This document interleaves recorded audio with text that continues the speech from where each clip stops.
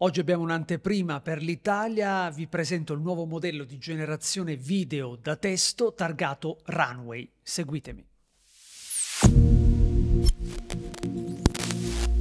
In questi ultimi mesi abbiamo visto un susseguirsi di annunci e di grande interesse attorno al settore text to video, ovvero sia di quei modelli di intelligenza artificiale generativa che permettono di generare video a partire da semplici descrizioni testuali. A dare l'avvio a questa serie di annunci è stata OpenAI con il suo modello Sora, un modello di generazione di video molto interessante, promettente, che però ancora non è disponibile pubblicamente. Poi è arrivato Kling, un modello cinese che ancora non è disponibile per tutti, anche questo in fase di test, che ha mostrato dei risultati molto interessanti e vicini a quello che aveva fatto vedere OpenAI. Poi è arrivata l'azienda Luma con il tool Dream Machine che ho testato qualche settimana fa e di cui vi lascio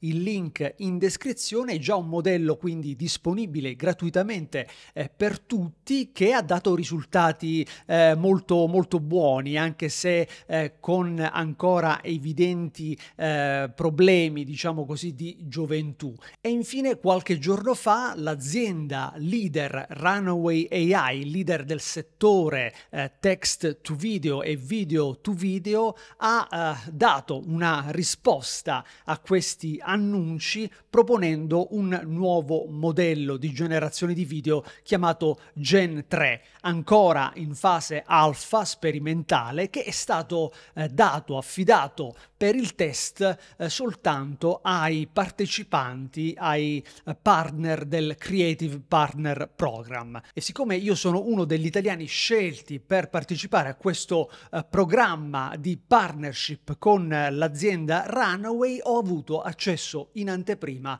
al loro modello di generazione video e quindi oggi ve lo presento in esclusiva per l'Italia. E allora entriamo subito nel vivo. Sono sul sito runwayml.com e come vedete la testata annuncia l'introduzione di questo Gen-3 Alpha, il modello text to video di prossima generazione, veloce e controllabile, e qui ho la possibilità appunto di entrare essendo parte del Creative Partner Program di Runway. L'interfaccia che l'azienda ha consigliato di non far vedere perché comunque cambierà molto nei prossimi giorni con il rilascio ufficiale, è molto spartana. C'è soltanto questa casella enorme di testo nel quale andare a scrivere il prompt testuale in inglese e poi arrivare alla generazione dei video. Qui possiamo scegliere soltanto se vogliamo un video di 5 secondi, migliore rispetto al modello passato di 4 secondi, o addirittura di 10 secondi, e questo è un bel passo in avanti. E poi c'è il tasto Generate. Nei settaggi ancora c'è pochissimo, c'è la possibilità soltanto di fissare il seed, se c'è un seed particolare che ci interessa, il cui stile è particolarmente interessante, lo possiamo segnare, lo possiamo copiare, lo possiamo anche fissare in modo che il modello utilizzi sempre lo stesso seed per la generazione di nuovi prompt, e tant'è, questo c'è, e c'è inoltre l'indicazione della risoluzione, ma più di questo non possiamo fare. Terzo elemento, la possibilità anche di partire da un prompt e utilizzare quel prompt come preset, quindi come predefinito, quindi registrarsi, mettersi da parte, archiviare una serie di prompt che hanno funzionato particolarmente bene. Iniziamo vedendo innanzitutto un confronto con Gen-2, il modello precedente che vi avevo già mostrato in un video di cui vi lascio anche il link in descrizione. Partiamo da immagini generate allora con il modello Gen-2 per vedere come invece il Gen-3 si è evoluto. Il primo video che avevo creato ormai un anno fa era qualcosa del tipo Seascape at Sunset, quindi l'immagine di un panorama marino al tramonto. Vedete che Gen 2 si dimostrava in grado di capire il prompt, però la generazione del video non era, insomma, eccezionale, accettabile per quel momento storico, ma non eccezionale. Vediamo allora come si comporta il modello Gen 3. È abbastanza veloce nella generazione in questa fase di alfa, ma accelererò il tutto per non perdere molto tempo. Ecco qui il nostro video di tramonto al mare. Vedete che c'è questa intuizione anche di una videocamera che sorvola proprio il mare, quindi non è statica come quella del precedente modello, e ovviamente la qualità del rendering e dell'illuminazione è davvero molto migliorata. Secondo prompt che proviamo è questo Beautiful Lady Looking at the Camera Cinematic, che come vedete nella versione vecchia ci dava qualche problema. L'immagine, il viso della donna è riconoscibile, però ovviamente non parliamo di una qualità elevata, soprattutto non parliamo di una qualità da poter, tale da poter essere utilizzata in video in produzione. Vediamo invece come si comporta questo Gen 3. Ecco il video dopo un paio di minuti di attesa e vedete che qui invece la qualità del rendering del viso della donna è molto più elevata, fotorealistica, anche il movimento di camera è lento, le luci, l'illuminazione è davvero molto cinematografica, quindi sicuramente non c'è storia. Adesso invece proviamo un prompt più sul cartoon style, vale a dire questo cane sulla spiaggia che avete visto l'anno scorso mi aveva dato dei risultati un po' surreali. Vediamo invece quest'anno come si comporta il nuovo Runway Gen-3 Alpha.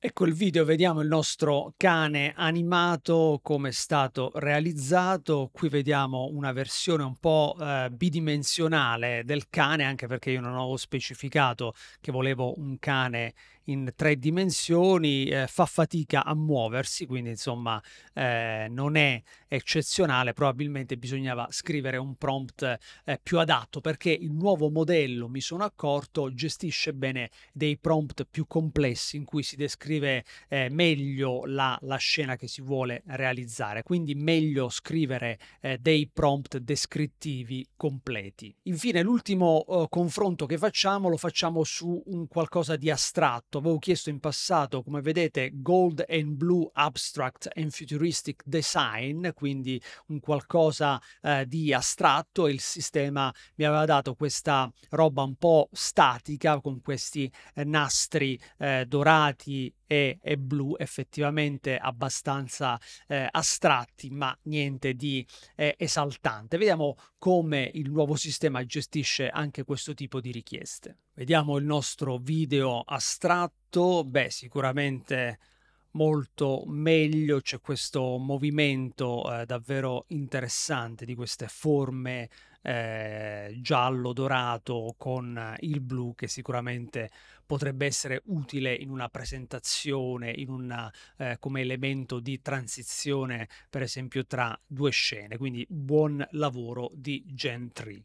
Ora invece passiamo a vedere un po' di prompt più complessi che ho eseguito in questi 3 giorni di utilizzo forsennato dello strumento a caccia dei suoi segreti per capire il suo funzionamento. Tra l'altro queste cose che sto imparando le andrò a trasferire in un corso che partirà a luglio, IA Gen AI per creativi, e anche a settembre settembre, uno dedicato ad hoc alla creazione dei video con l'intelligenza artificiale generativa. Comunque vi lascio i link a tutti i miei corsi sull'AI generativa in descrizione. Quindi vi faccio vedere qualche prompt ben riuscito e anche qualcuno meno riuscito che ho realizzato in questi giorni. Per esempio, questo qui è molto interessante, è un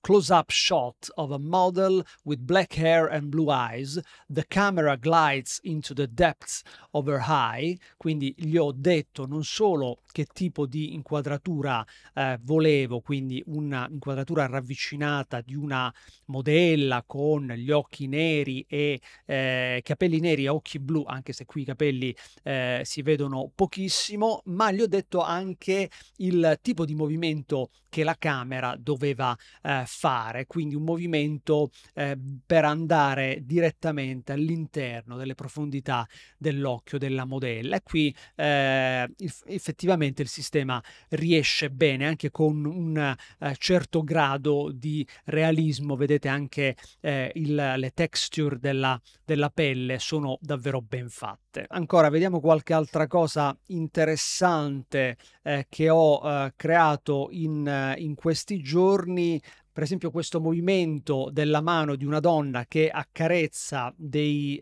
fili d'erba con delle luci in lontananza, un macro shot gli ho dato anche indicazioni del tipo extreme bokeh, vale a dire un po' di sfocato di sfondo. Gli ho dato indicazioni anche sul tipo di luce, vale a dire una luce all'alba rosata e di un colore un po' ciano, senza saturazione, realistico, e le ho dato anche indicazioni sul tipo di lenti della camera, a lenti anamorfiche, e devo dire che riesce abbastanza bene a capire il prompt e anche a darvi questo risultato che davvero non è male. Questa è un'altra versione dello stesso prompt, anzi un prompt simile, perché qui le ho detto dolly tracking shot, quindi volevo un movimento dolly che seguisse la mano, e in realtà ci è riuscito un po' a metà, cioè un movimento più laterale che un vero e proprio dolly sulla mano, però davvero non male in quanto a realismo e aderenza al prompt. Ancora molto bello questo video un po' irreale, realizzato con il prompt wide shot of an ancient castle on a hill, time lapse 100x of a moon phases from new moon to full moon. Qui in realtà non c'è questa transizione tra luna nuova e luna piena, vediamo soltanto la luna piena che sale nel cielo e ci dà un video davvero molto bello e interessante. C'è una sorta di time lapse perché vedete che la colorazione del cielo cambia e man mano diventa più scuro, diventa notte. Quindi non male come capacità di restituire delle immagini cinematografiche.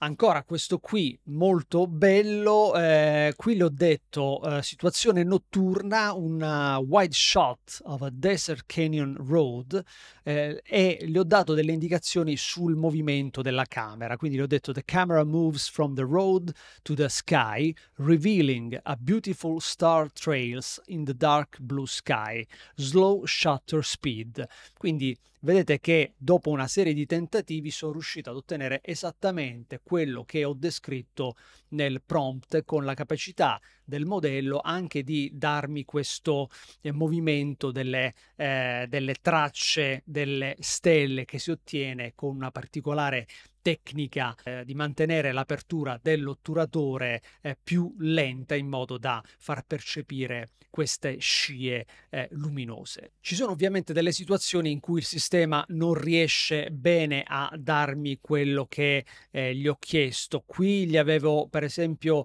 chiesto un video di una pallotto pallottola che andasse a colpire la fronte di un uomo con un punto di vista della pallottola sullo stile di un action movie, e vedete che non ci riesce, probabilmente è una cosa un po' troppo complicata, oppure non riesce bene, come tutti i modelli di intelligenza artificiale generativa, a gestire le indicazioni riguardanti il fumo delle sigarette. Qui vedete che il video è anche molto realistico, però quando si tratta di gestire le sigarette e gli uomini, le donne che tengono in mano una sigaretta, un oggetto in generale, la cosa si fa molto più difficile.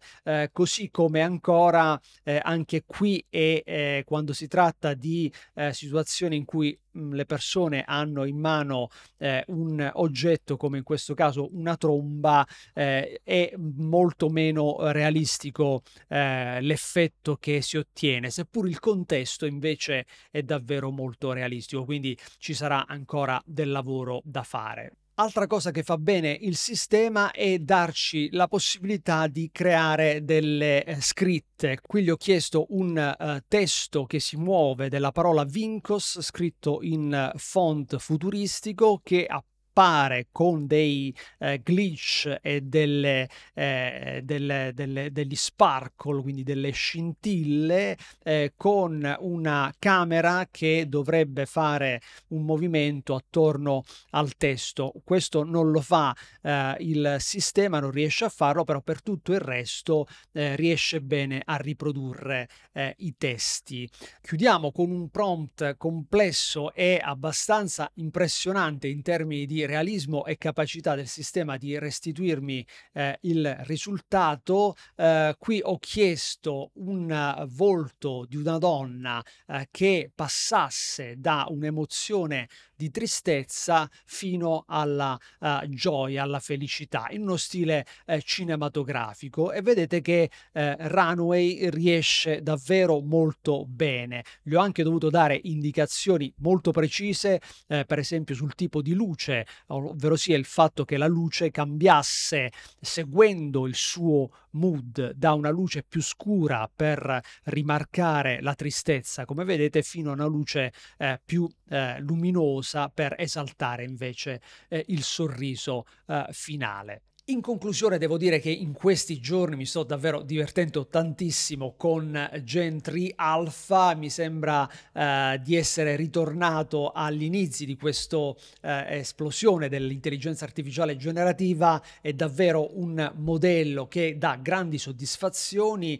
che ci fa vedere come ci sia stato un bel salto in avanti rispetto ad un anno fa, e come il settore della generazione dei video sia destinato ad evolvere rapidamente nei prossimi mesi. Il modello ancora necessita di cura, di manutenzione, ecco perché Runway ha chiesto a noi partner di dare quanti più feedback possibile per migliorarlo. Quindi immagino che nel momento in cui verrà rilasciato al pubblico sarà un modello molto più completo. Quindi se ti interessa approfondire questi temi e capire come ottenere dei prompt ideali giusti per avere dei video creati con l'intelligenza artificiale adatti ai tuoi scopi, ti consiglio di dare un'occhiata ai miei corsi di formazione, di cui trovi il link in descrizione. E se non vuoi perderti le novità di questo settore dell'intelligenza artificiale